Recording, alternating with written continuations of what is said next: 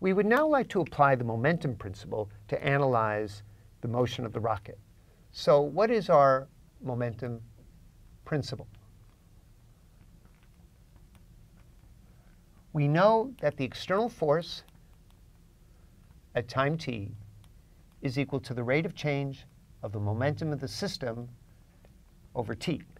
Now, recall, we're going to actually use the formal definition of a derivative to write this as a limit, as delta t goes to 0, of the momentum of the system at time t plus delta t minus the momentum of the system at time t divided by delta t.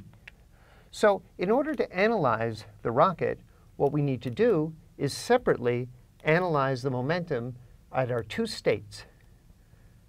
So we have a state at time t, and we have a state at time t plus delta t.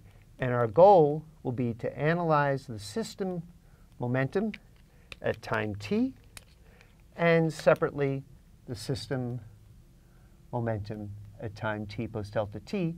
And then we can apply the momentum principle. So let's begin by analyzing the system at time t. So recall that at that time, we had our rocket, and this is our time t.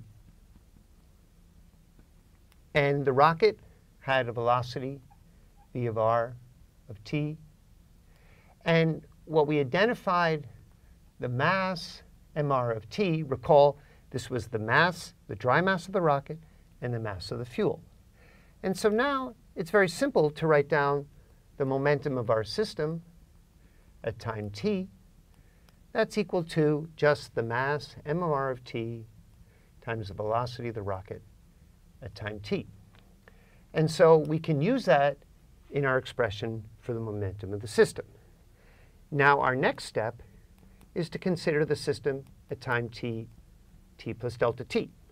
Now recall, we still have the rocket, but the mass of the rocket has changed.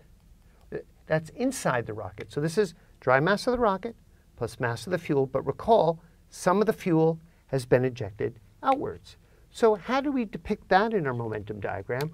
Well, let's just symbolize that by a certain amount, and we're going to call this delta M fuel.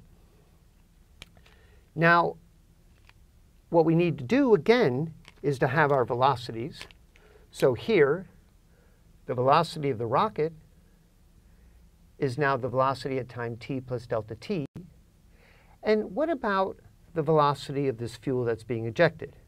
Well, in our problem, the fuel is ejected at a speed, at a velocity u relative to the rocket.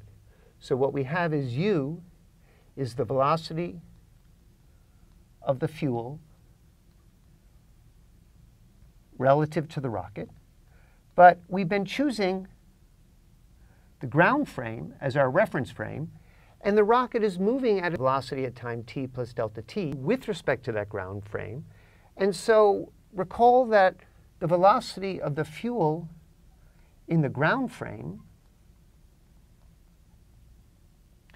is equal to the velocity relative to the rocket plus the speed of the rocket with respect to the ground frame. And that's what we're going to draw on our diagram as v fuel.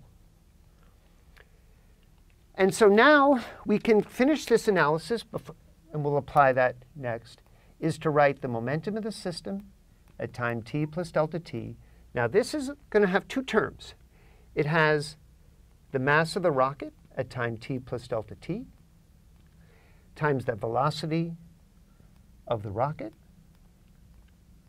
And we also have to add mass of the fuel times the velocity of fuel with respect to the ground. And now we have the momentum at time t plus delta t. So we have both of our pieces here, and we still have a little bit of analysis because we'll use our mass conservation equation to end our relative velocity condition to simplify this expression. So we'll do that next.